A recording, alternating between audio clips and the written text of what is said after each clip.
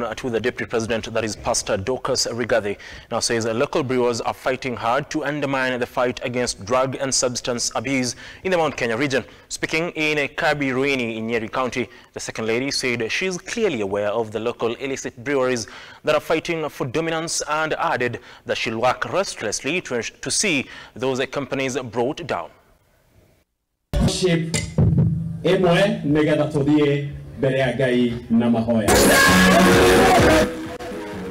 They are not happy and they are fighting, but this family, you cannot fight it. I can tell you, I'm standing on the altar. You will not be able to succeed against us because the work we are doing is the work of God and it will be done.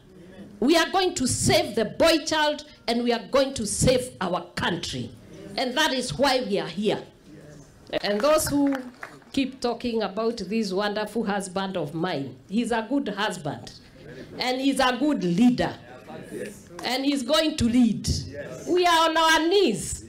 Yes, they said he will not get there. He's there by the grace of God. And with the power of God, he will remain there. And we are going to pray for him. Because you like hearing, that is what, it is a message coming from his wife.